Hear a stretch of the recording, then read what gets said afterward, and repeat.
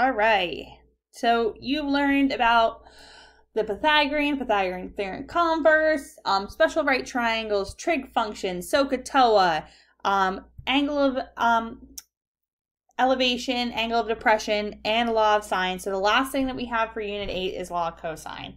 So law of cosine, just like law of sine, can be done for any single triangle, just as long as you plug it in correctly into this equation, or any of these equations. A squared plus b squared plus c squared minus 2bc of cosine of a.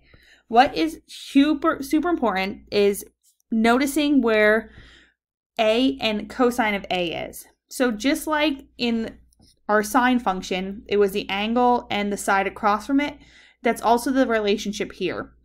So if you're trying to find what side A is, you need to make sure that you have what angle A is, because that's going to be in your equation. Okay, so let's try this. So if we have A, B, and C, we'll name those different. We'll do A, B, and C. This has to be what angle A is. So angle A has to be 65. So what we would do is we would say x squared is equal to 7 squared plus 12 squared minus 2 times 7 times 12 times cosine of 65. You can plug this all into your calculator. You just have to be very, very careful of how you plug it in. But I like to break it up to make sure that I don't make any mistakes.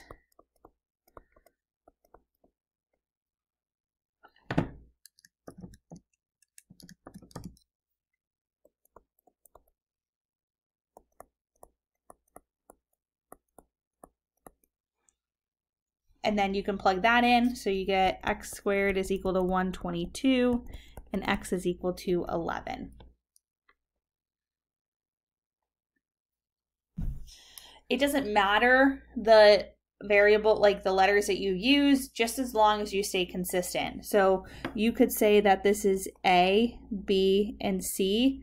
Again, this has to be angle A. So x squared is equal to 20 squared plus 25 squared minus 2 times 20 times 25 cosine of 108.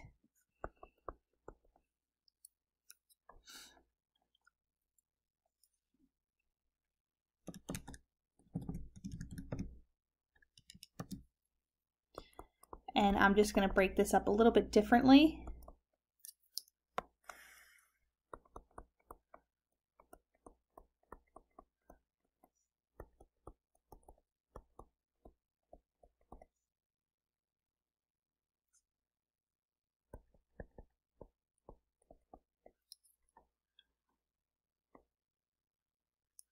Next problem.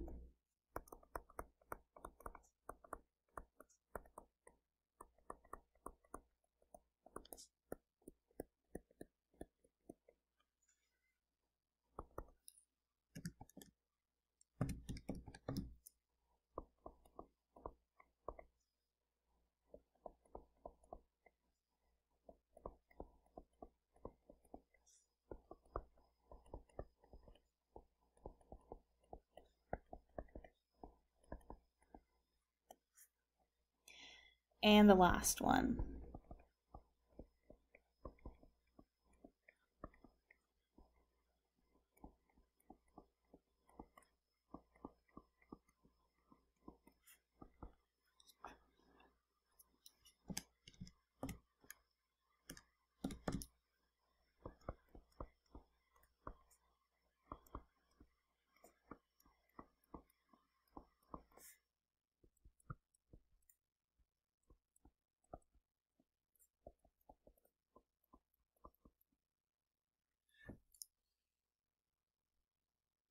Okay, so obviously if we know how to find a side length, we are going to now find an angle measure.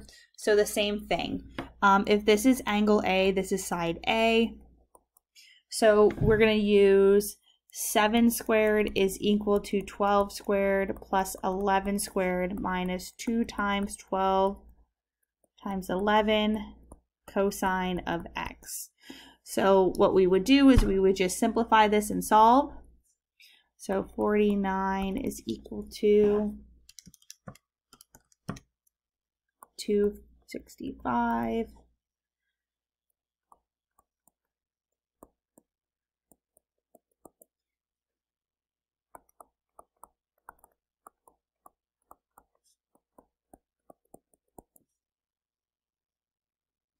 So we would say negative 216 over negative 264 is equal to cosine of x. And just like in previous problems when we had to figure out what cosine of x is, we need to do x is equal to cosine inverse of negative 216 over negative 264 to get x is 35.1 degrees.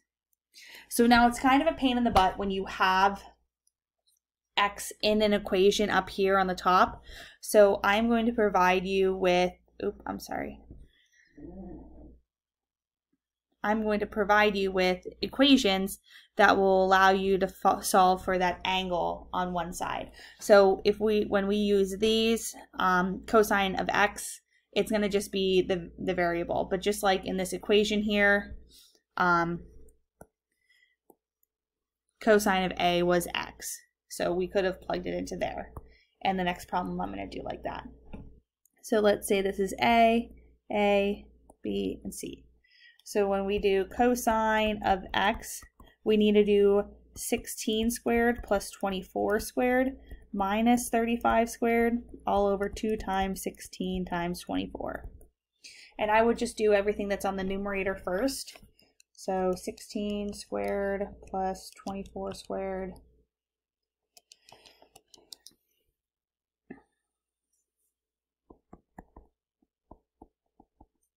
So we get 2057 on top and 768 on the bottom. So we can do cosine inverse of 2057 divided by 768.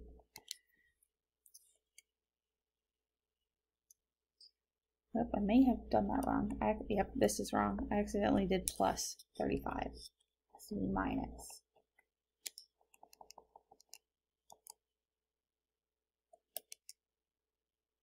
So we get negative 393.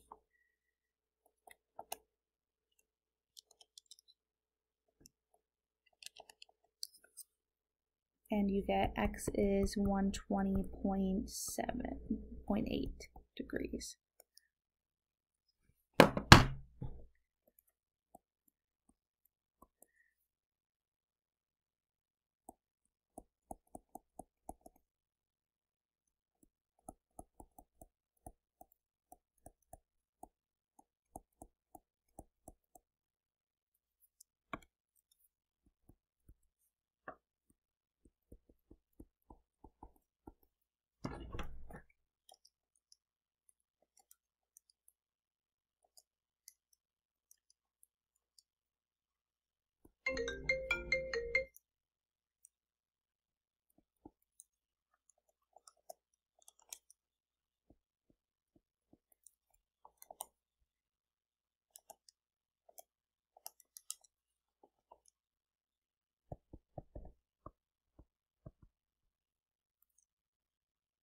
And the last problem.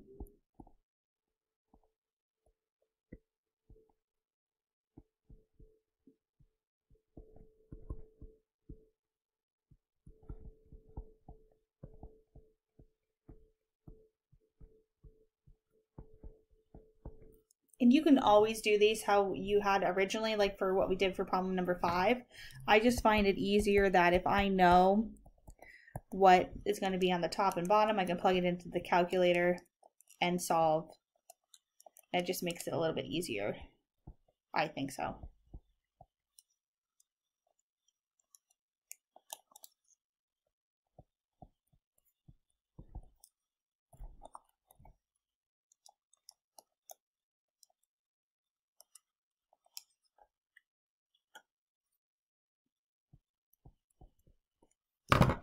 All right, so I hope that helps for you for solving law of cosine.